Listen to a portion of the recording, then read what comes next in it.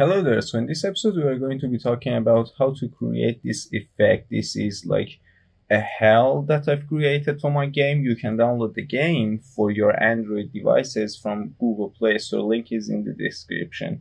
Download it for free, play around with it, and have fun with it.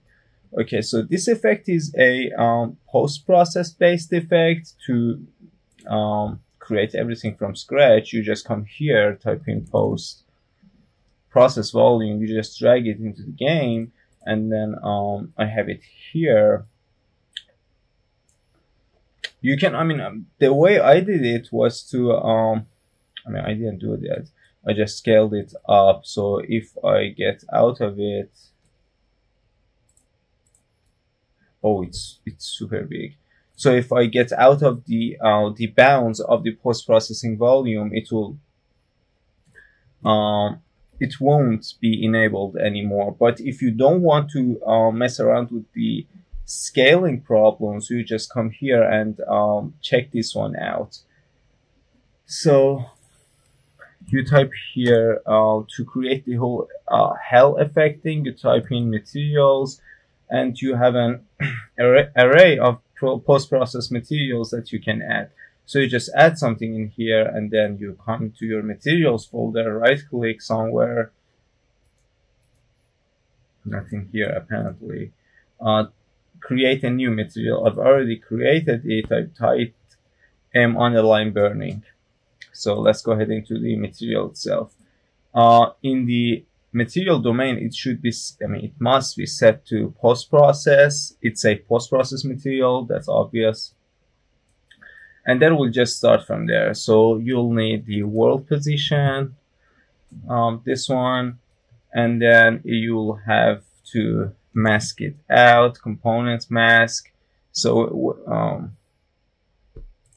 when you'll have it, you'll just have RNG, which is X and Y, and then B, which is Z value on two different nodes like this. This one's RG and this one's B. And then you'll have to append these two together because we're doing something on the Z value. We are animating it, right? So we'll need the Z value append vector here. For the Z value that we're animating, we'll just use the time this one, and then multiply it by 50. This is the speed of the animation we have right now. And then we'll add these two together. So type in add.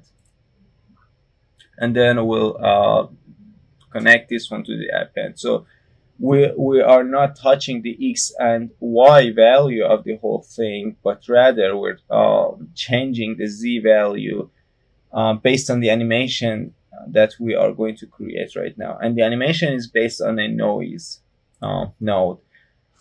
This can be a little bit costly, but I've tested it on my phone, and you can test it out on your phone as well. You can just go ahead and download the game. But if you want to use some other methods, like using just regular noise texture, you're more than welcome to do so. In this method, I've used it with a noise node. So the scale is 0.01. The function is fast gradient.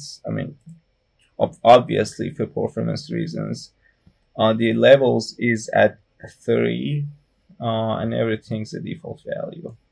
So type in noise, and this is the noise node that you'll get, and add it with a 0.5 value. Multiply it to get this multiply value. Hold M on your keyboard and multiply it by 0.7. And again, multiply it. If this is the whole code that you'll need, this one right here. This is the code for the animation for the whole thing. This part here, though, is because I wanted to mask out my fire. I didn't want my fire to be affected by the post-process material, so I did this. This is on another video that I had explained. The link is in the description. You can just, if you want to know how this stencil works or how to mask something out of your effect, I've already explained it, so you can go ahead and watch that video. And you can multiply this part of the stencil with the part that you've already created, and then everything goes into the emissive color.